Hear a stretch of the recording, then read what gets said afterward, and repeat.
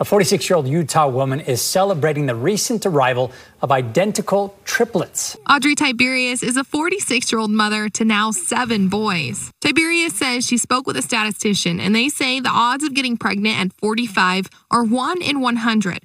The odds of triplets are 1 in 10,000. So the odds of a 45-year-old conceiving triplets are 1 in 20 billion. The odds of this happening are so incredibly rare that, to me, it just has to be a miracle. 3 identical babies means a lot of juggling and a lot of pumping. Tiberius says she pumps breast milk 9 times a day. With 7 boys, Tiberius says she may not be done having kids. I really wanted a daughter, but my husband says, hey, obviously the sky is the limit on what could happen, so maybe we're not done. Who knows? But right now, Tiberius says having these triplets has been the biggest blessing of all.